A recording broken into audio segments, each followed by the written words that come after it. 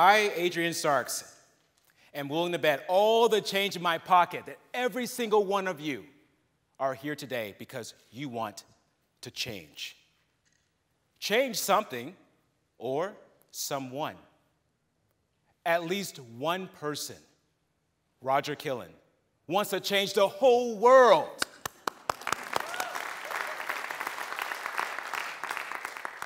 So, if everyone wants to change something or someone, why is change such a challenge?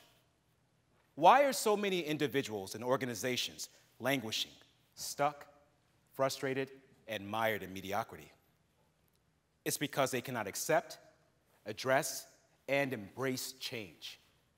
When those changes swirl all around them, they are gripped by inertia, paralyzed by uncertainty, fear, and doubt.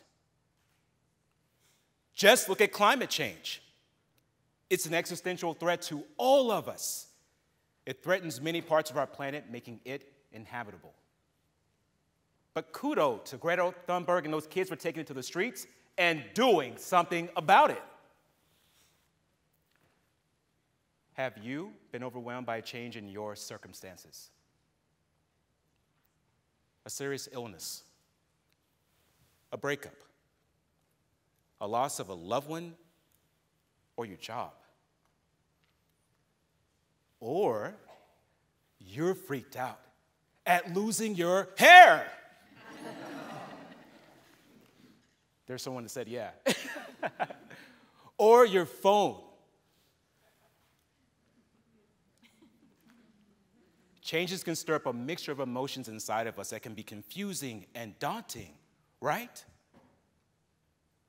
Do you know that changes can be positive, but still stressful? Ask a nervous bride. Or a couple going through a big home renovation. So sure, changes are hard and disruptive, but changes are also challenges. Perhaps that's why the word change is built into the word challenge.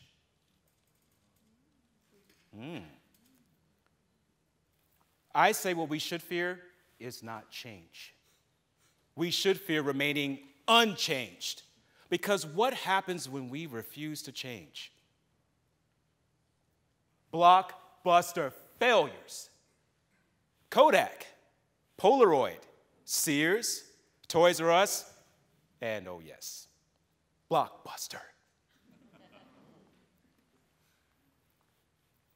It's said that some people change out of inspiration or desperation. Confucius said that only the stupidest of men never change. And although he said this 2,500 years ago, there are some men and some women who still never change. I was one such stupid man. The change that changed me was brought about by a woman.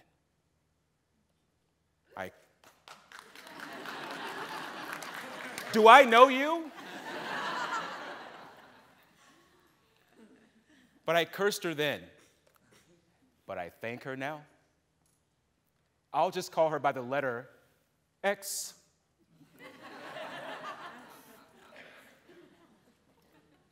My ex. Ours was a whirlwind romance. In a world, we were married in a year she was gone with the wind. They say the worst thing that your ex says to you is the first thing that you remember. The worst thing she said? I want a divorce. But why? Because I want to change, move from Seattle to California closer to my parents. But wait, my parents and my job are here in Seattle. Nothing I said or did would change her mind. She was gone. And so was all the wind in my sails. I was shattered. My ego, my finances, my whole life shattered by that change. I couldn't accept the rejection. I couldn't move on. I'm stuck in quicksand and it's slowly swallowing me. I lose 15 pounds. I can't eat. I can't sleep. And this nonstop headache is frying my brain. But it's not the headache that's killing me. It's the heartache. And one evening, I decide to end it all. Instead of taking 2 Tylenol, I'm going to swallow the whole bottle.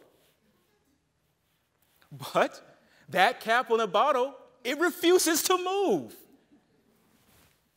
Maybe it should have taken a lesson on moving from my ex. Clearly, the universe was sending me a message. Accept the change, Adrian. My first steps toward acceptance takes me to a divorce court and a stern judge. Mr. Starks, where is Mrs. Starks? Your Honor, she's not here.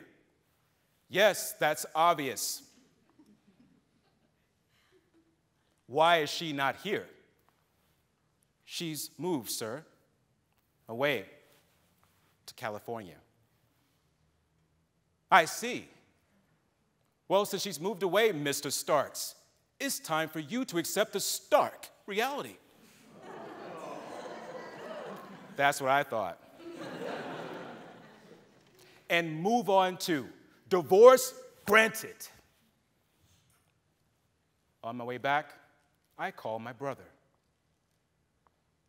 Patrick, I got my divorce. But Patrick seems happy. Remember, Adrian, when you were that quiet little kid and you got pushed around by all those other little kids until you learned martial arts and you became a champion at it? Yeah, so, champ, look, man, sometimes in life you go backwards to go forwards, but simply going forwards is not enough. You must grow forward. Go forward? How? I'm pretty much bankrupt. No, I said grow forward. Growing forward means you learn from a difficult experience. If you want to take a shortcut, just Google someone like Les Brown. He's the world's greatest motivational speaker. And that is how Les Brown came into my life and changed it. One phrase of his touched me deeply. When life knocks you down, at least land on your back. Because if you can look up, you can get up. Patrick's words and Les Brown's words, they echo my martial arts coach's words from years ago. When you get knocked down, Adrian, don't look down. Look up, get up, go forward. And that's what I've been trying to do ever since. Looking up, getting up, and growing forward.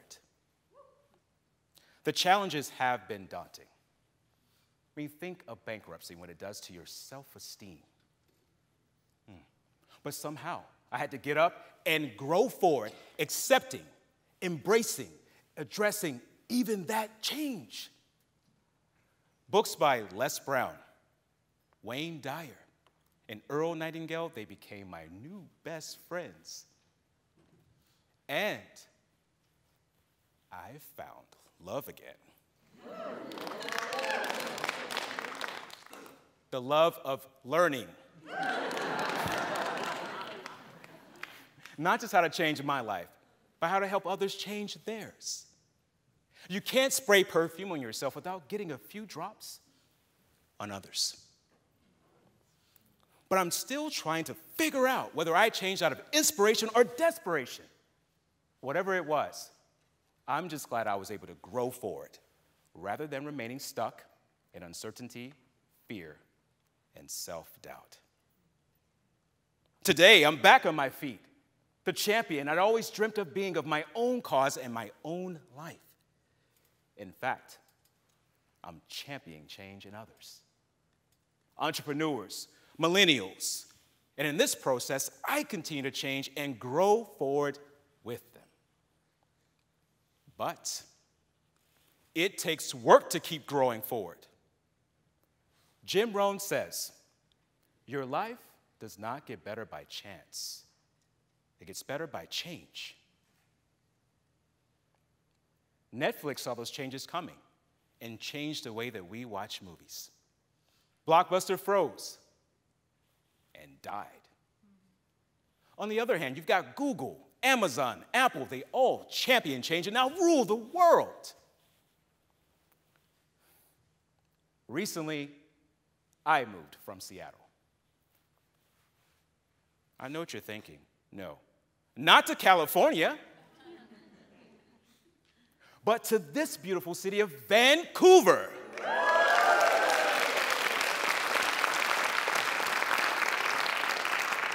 And I'm loving it. Man, a new city, a new country, a host of changes and challenges, and some are easy, like going to the doctor for free.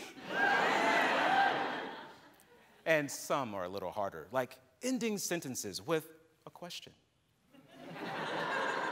You know it's coming. Nice day, eh? But changes are meant to be accepted, addressed, and embraced. Eh? So how do you accept, address, and embrace change and keep growing forward? First, change your mindset. Instead of being scared, see your changes as chances to grow.